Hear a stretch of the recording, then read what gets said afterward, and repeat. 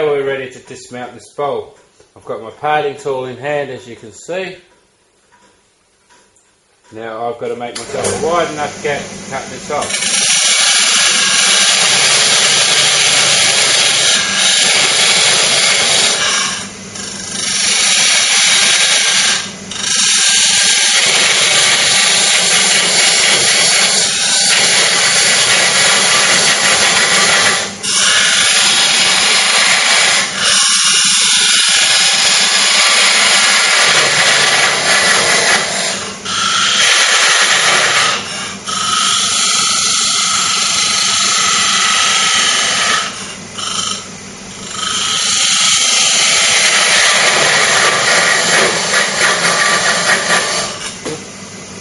Now I'll finish the rest off with my Tennant saw. So I'm just getting now. Now I'm going to gently rotate the bolt as I saw it off.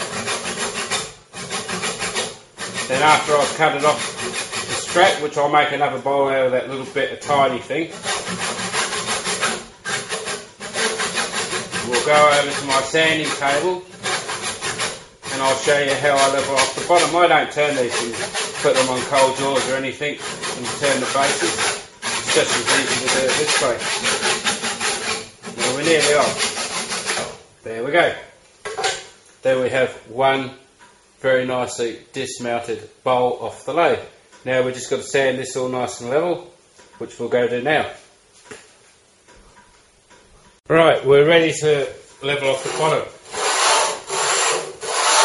Now I am actually, as I'm sanding this, I'm making it go around in circles so the bottom ends up evenly. Now this table's made out of sandpaper. This is 60 grit paper glued on to a real thick piece of chipboard, and this is how I level off the bottoms of my bowls. And then I finish the rest off by hand.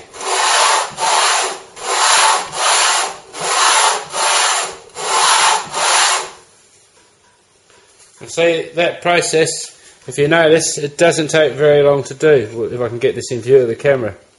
So you can tell it doesn't take long to do. I'm nearly there, a bit more work and I should be right.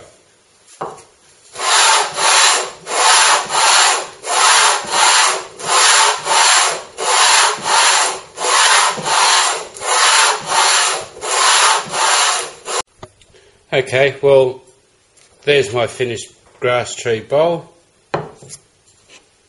Bottom's all turned up nicely and ready, and sanded and polished.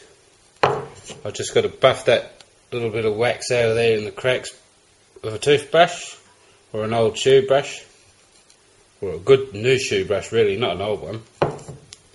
Well, I hope you enjoyed my video. Please subscribe to my channel, or my channel, and watch my latest video. And I should be making regular videos pretty well nearly every day if I can. Hope you enjoyed.